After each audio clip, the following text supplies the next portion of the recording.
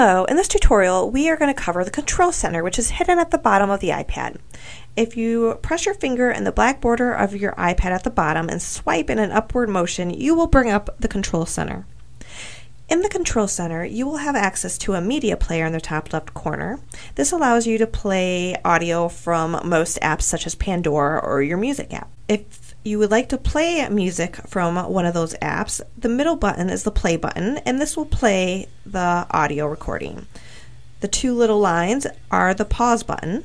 You press that to pause the audio. In front of that is the forward button, and this will advance you forward one song. Behind your play button is the back button, and this will take you back a song. Underneath that is the control for your volume. This will turn your volume up and down. In the middle of the control center, you'll see an icon with an airplane on it.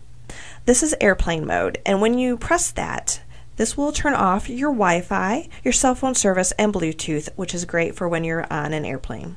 The next icon is the Wi-Fi icon, and this will allow you to know if you are connected to a Wi-Fi network when it's highlighted in white. The middle button is the Bluetooth button. Bluetooth allows you to connect to other electronic devices wirelessly. Next to that is the moon icon, and this is for Do Not Disturb.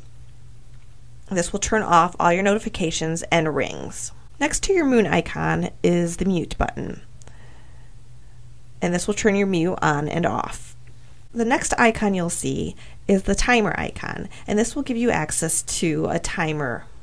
Next to that is a camera, which gives you easy access to your camera app. Below that is your brightness control, and this will darken or lighten your iPad brightness.